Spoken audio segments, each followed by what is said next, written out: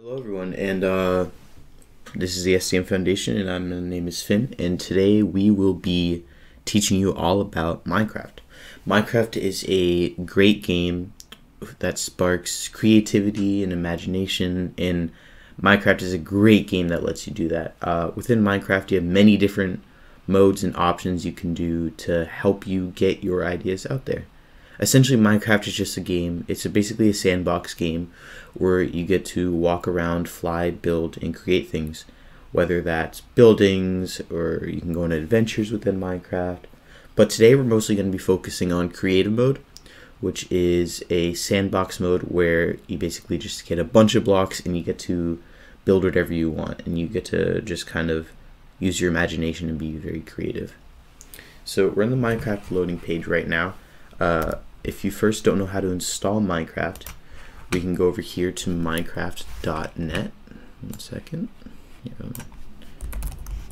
Minecraft.net. You can click Get Minecraft. Click Computer. And if you don't have Minecraft already, you can click Buy Minecraft. And then it will have you create an account there. Now, once you get this game, you can install it and run the installer after you log in, and Minecraft will be good to go. So now we're up here, and let's go ahead and create a single player creative world. So we're gonna go ahead and click single player. This is the first screen that appears once we first get into Minecraft. So we're gonna click single player.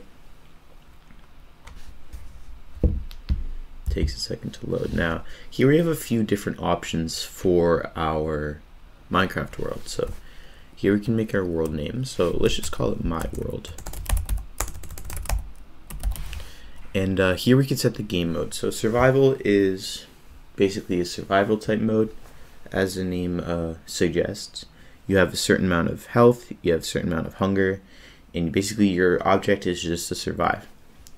And you have to craft to make things you can't fly to.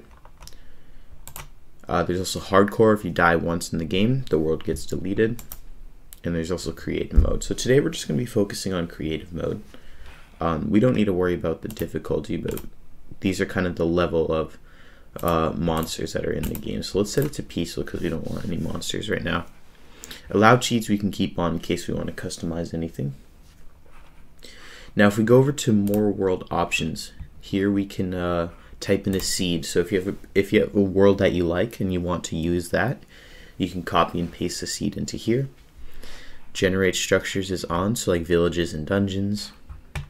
Now here we do world type. So if we go into world type default here, let's actually create the world right now. Alright, so we are fully loaded into our Minecraft world. Now to move around, right now I'm just looking around by dragging the mouse. If I move it down, it looks down, up. Moving around just lets me look. If I start walking, see it says on the top right, W-A-S and D. Move like this. So, and also you can fly by pressing double space. Alright, and then if you sprint, you can hold control, you can tap control, and you start sprinting. Or you can double press the W key.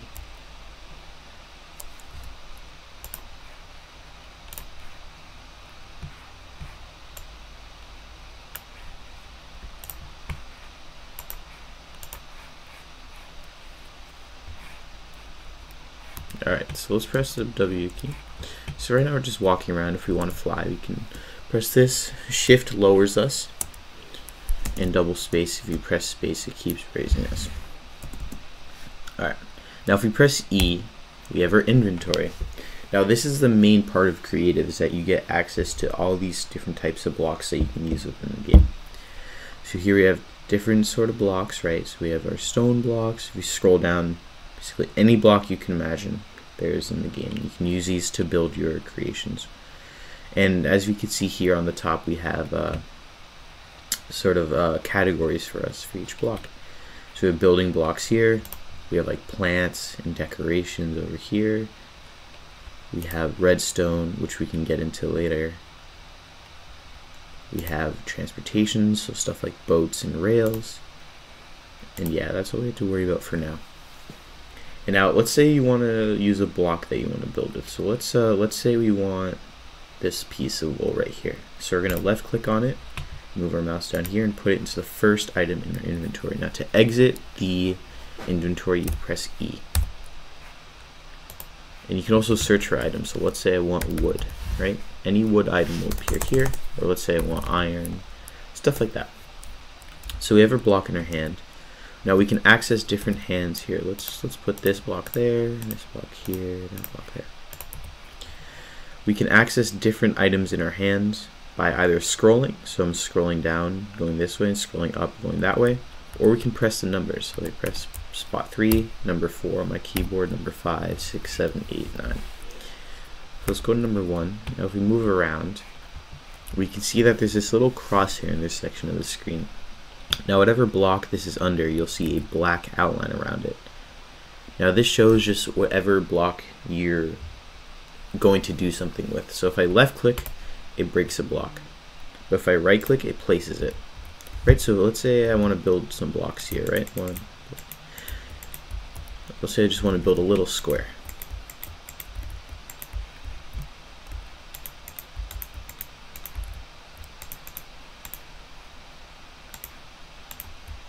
Alright, we have our square. And let's say, okay, I don't like the corners. So I can left click and that gets rid of the block here.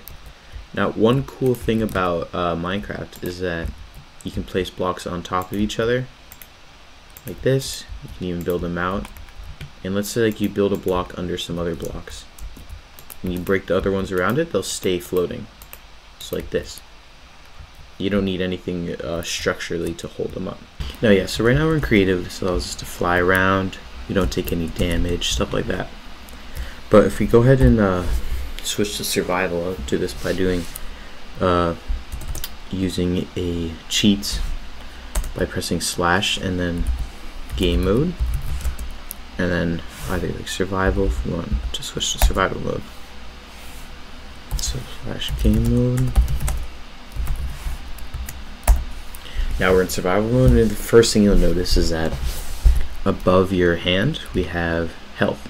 And we also have this little food symbol, so we could take fall damage, right? Like if I go into this pit of lava, you start taking damage, and if you take enough, you can eventually die.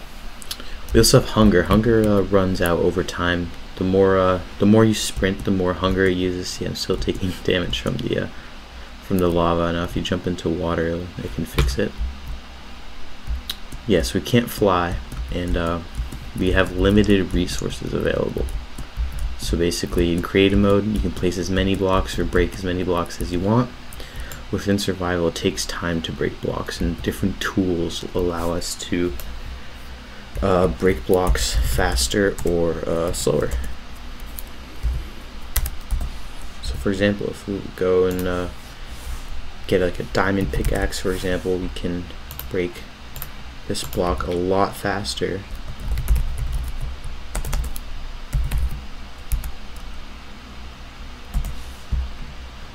Like this. Now shovels are really good for breaking dirt and gravel, pickaxes are really good for breaking stones, and axes are good for breaking wood, and hoes are used to till soil if you're for farming.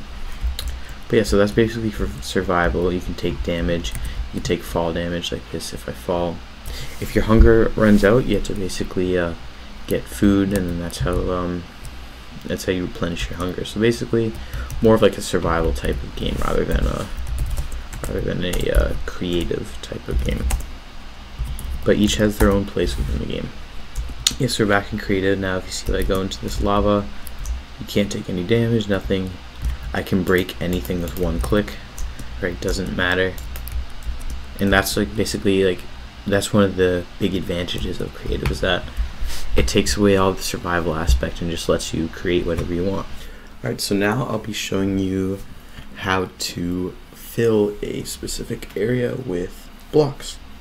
So this can be very useful, as it can save a lot of time with creating stuff within Minecraft. Instead of having to manually place a block, like let's say we have this square right here, instead of manually have to fill each block like this, we can just type in the command and it can fill the block for us. So let's start here. Now we're going to press F and F3. Now what this does is it kind of brings up a big menu of the screen and what's going on within the game. So if you notice here, we have a block called, we have a thing on the left side called block. Now this shows our coordinates, so X, Y, and Z. So see if I move right, that number on the left, see 20, 21, 22, 23, it shifts. If I move forward, that number 19, 18, 17, 16, we'll go backward 18, 19, 20, 21, 22. If I jump up and down, that middle number will change under block, next to block. So what we're going to do is basically we're going to do /fill. So let's say we want to fill in this square. Then we do space. And then make sure your cursor here, make sure your cursor is looking at the block that you want to start filling in. So what we're doing is we're going to fill in this area. Now we want it to be diagonal. So we're going to fill from here diagonally over to here because we want to fill in the whole area. So make sure you're looking at the block you want to place. We're going to do /fill. And then the block that we're looking at, it brings it up for us. So we're going to use our arrow keys to go down to this number. We're going to press tab to fill it in for us. And then we're actually going to write that down. So let's write down that coordinate. Negative 24, 71, 15. All right. Now let's go over to the other place that we want to fill, which is this corner. We're going to look at it and then we're going to type /fill. Go down this arrow, press tab to fill that in. We're going to press space to set the second coordinates, and now we're going to type in the coordinates that we filled in from earlier, which was negative 24. So we're going to type that in. Press space, 71. Press space again, and then we're going to type in 15. Now we're basically saying, okay, fill in from this block diagonally to that block, because we want to do that whole square section. If we wanted to do just a straight line, we would measure the coordinates across from each other. But since we want to fill that whole area, we want to fill it diagonal. And then now we're going to type in the name of the block. So I happen to know what I have. It's called lime wool. So we're going to go down here. Let's type in wool. Go down to lime using our arrow keys, and we're going to press tab. Now if I press enter, you get F3. This whole area is filled in. I didn't have to manually fill it in. So if you have a really big area, this can be very useful as it lets you sort of fill in a certain area without having to spend all that time doing that. This is very useful when you're in creative mode, because let's say you want to build a giant building, you could fill it in like that. Alright, so it's starting to become nighttime now, as we can see in the sky. Now before I go to my next tutorial, I'll show you how to set the time of day if you're in creative. So we're going to do /time set day. Press enter and changes to daytime. Great. Now we can see and go into our next part of the lesson. So I'm going to be teaching you about pressure plates, levers, and buttons. So this is just a very brief kind of introduction to redstone. And yeah, so right now we're just going to focus on these three. Basically, they'll let you interact with something around you, or it triggers something. So these are all sort of triggers for different sort of contraptions. So today I'm going to be doing doors, but you can usually use these for trap doors and other various things as well, like mine carts if you have a minecart track. So I'm going to place down a door now. I can close and open it by right clicking it, but if we have something like an iron door, see, I can't open it without a tool of some sort. So I'm going to press down this, so I can either right click it to open it and close it myself, or I can have something do that for me. So yeah, we place down a button now. It can't be diagonal. It has to be in front or next to the thing you're trying to open. So see, if I place down this button by right clicking, and I right click again, I'm pressing it and it opens that door.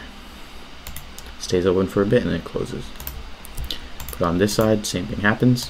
If I put it in front of it, same thing happens. Now you can also put blocks around it like this.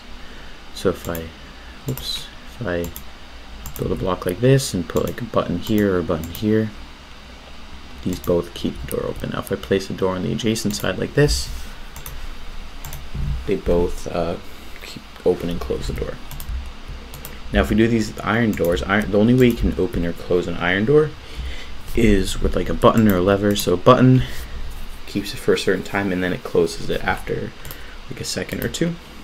A lever is a toggle, so it opens when you press it one way, and it closes when you press the other. So a lever, no matter how long I leave it open, it stays open. If I switch it back, it closes. So unlike a button, this has a toggle state. Now there's also a pressure pad. You put that in front of something, and when you press on it, it triggers it. So if I stand in front of this door, it opens the door for me like that. And it closes it behind me. Just like that. See? And yeah, so whenever you're placing something, so here, you can also place it above stuff like this.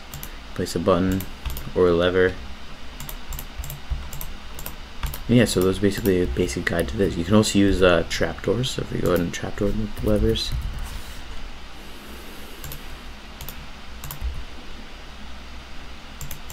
Yeah, let's just build a little thing for it. We can either open it by right-clicking, or we can set up a button to do it for us. And open it like that.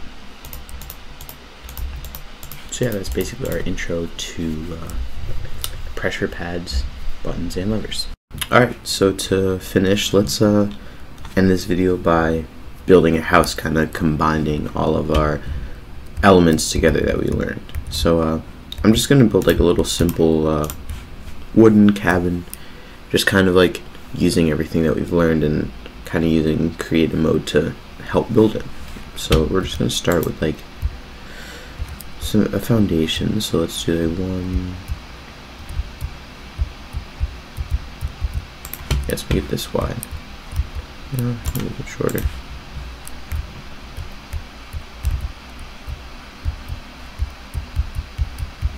Like that.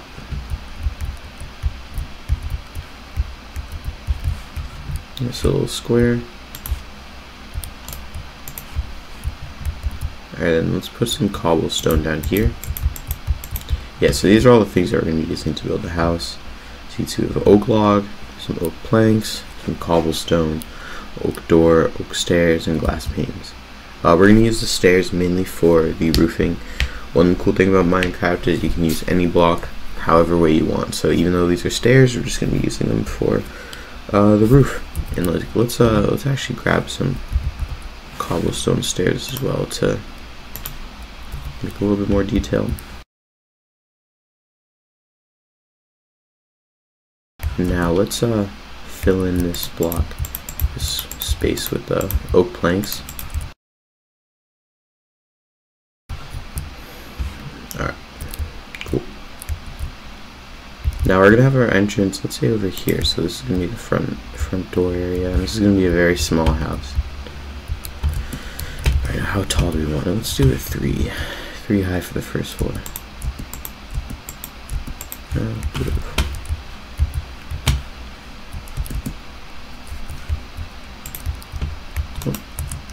And now one thing about oak logs is that, see how if you replace them, they look like this. We have kind of the non-bark side facing up. So wherever I put my crosshair, that's where the bark side is going to face. So if I place it on the ground, the bark side is going to face up. If I place it sideways like this, the bark side is going to face out. So whatever side you're looking on, that's what side the non-bark is going to follow.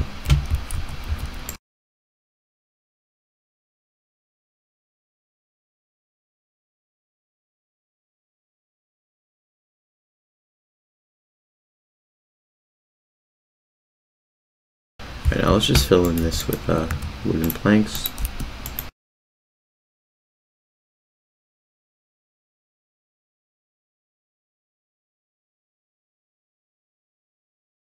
Now we need a little space for a doorway. A doorway is 2 blocks tall, so we need a little space. Just 2 blocks. There we go. I'm gonna place our door right there. Awesome. So that's our first floor pretty much done. Set back to day.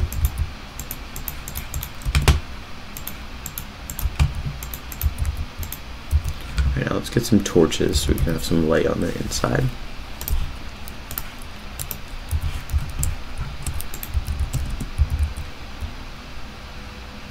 And then one right there. Let's put a window here. These are glass panes. These are just basic windows. Like that.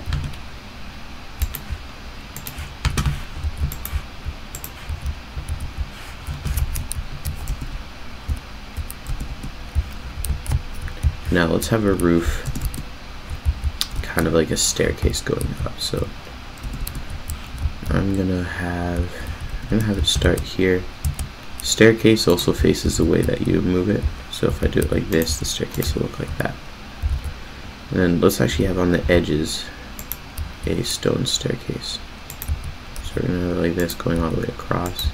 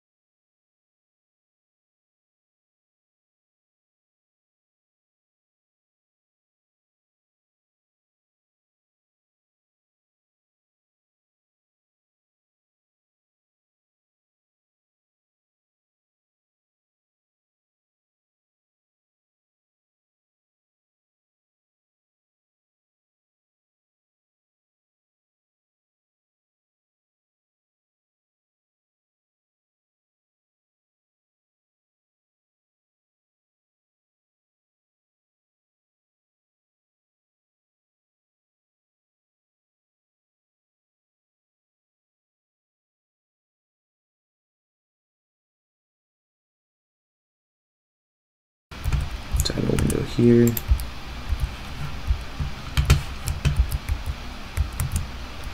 Add a window here. Now let's make a ladder. Go in here.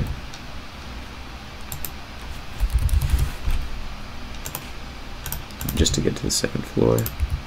Actually, no, that would be 2.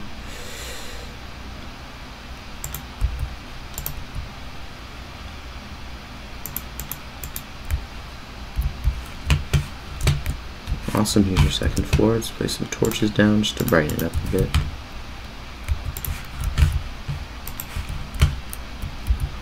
Now to go up a ladder, you just walk forward and it brings you up like that.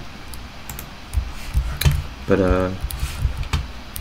yeah, that's our house. You can obviously decorate it if you want, you know, add like a bed in it or stuff like that. You can bring a bed up here, add a bed up there. You can add different like bookshelves.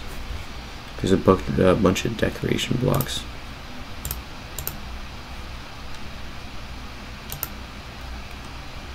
All these different kind of blocks here. You can kind of decorate your house with. So some bookshelves that you can add.